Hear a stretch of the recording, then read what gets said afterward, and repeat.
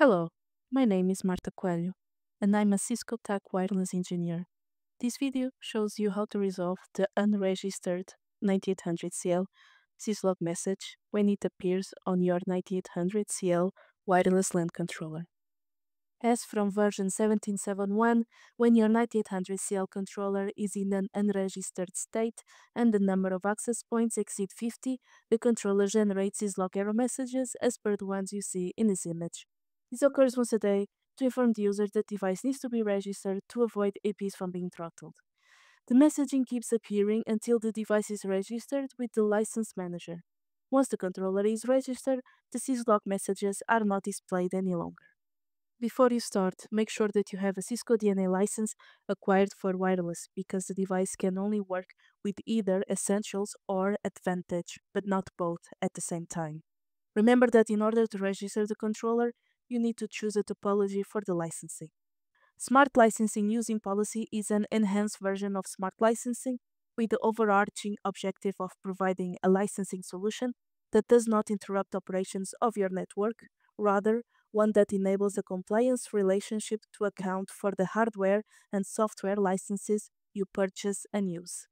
Smart licensing using policy is supporting starting with Cisco iOS XE Amsterdam 17.3.2a. The topologies are Direct Connect, CSLU, SS on-prem, or offline topology if internet access is not possible from the controller. Register the controller 9800. For this video, a 9800CL controller is in use, but the process to register the controller and licenses also applies for any other model of the 9800 Wireless LAN Controller series. After choosing the required topology, make sure that the controller can reach Smart Software Manager, CSSM via CSLU, which is Smart Licensing Utility, or CSSM via Smart Software Manager on-prem. Here, you can see where to access these three different licensing softwares. For this video, a 9800CL controller is in use, and topology covered is Direct Connect. Direct Connect Cisco Smart Software Manager is a portal that enables you to manage all of your Cisco software licenses from a centralized location. You need to have access to your smart account on the Smart Software Manager on software.cisco.com. Verify the current license configuration. You can verify the current license configuration with this command, show license tech support.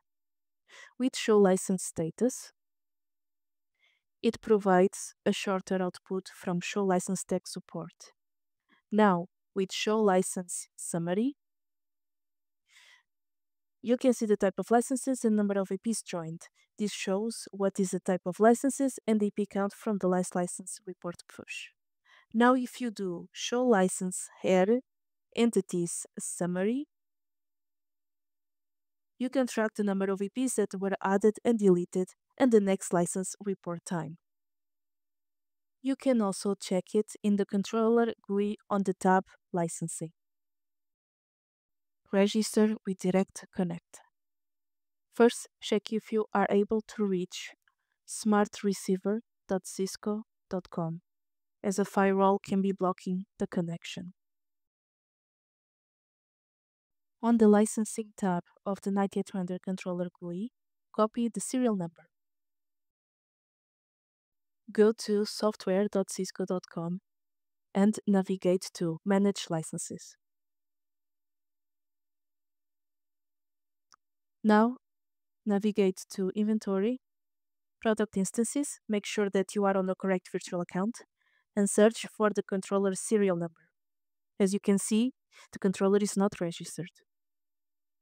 Configure transport for Direct Connect on the controller CLI with these commands. License Smart, Transport Smart. License Smart, URL Default. Exit and write memory. Go back to the Smart Software Manager, navigate to General tab, and click on New Token. Add a description and click on Create Token.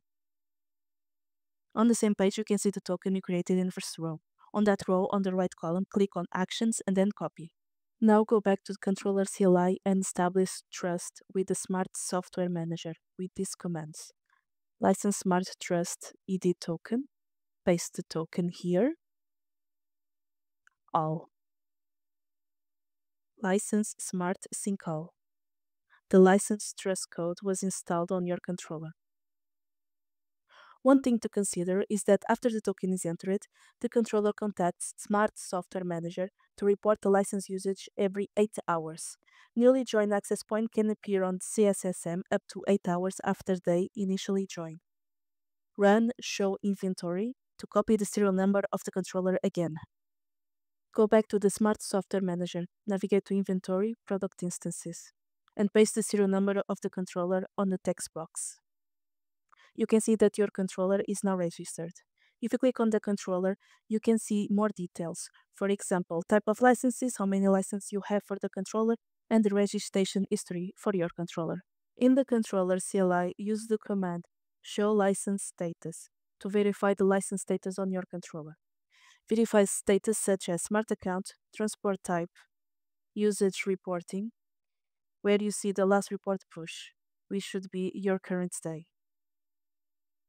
With show licenses, here entity summary, you get the same information with the number of APs that were added and removed, and the next license report time.